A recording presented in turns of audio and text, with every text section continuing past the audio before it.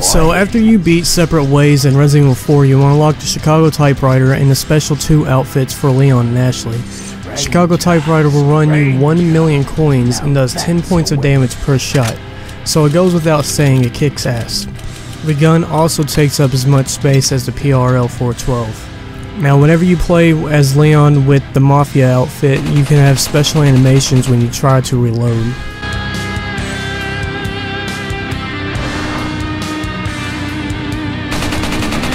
This gun tears through monsters and bosses fairly easy, so it turns the game to easy mode.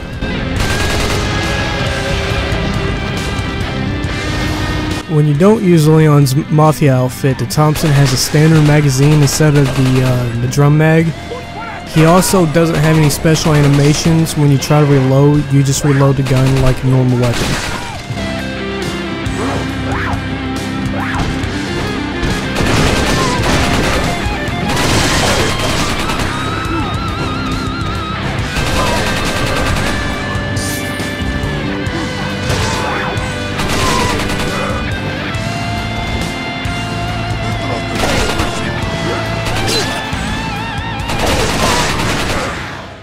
And off the topic of the Chicago Typewriter for a moment, Ashley's night outfit makes her invincible, and enemies also cannot pick her up.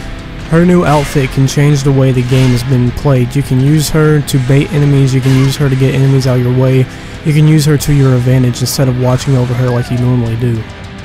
Alright, so that wraps up this video. I talked about what needs to be talked about. I'll be doing Assignment Ada very soon, so stay tuned.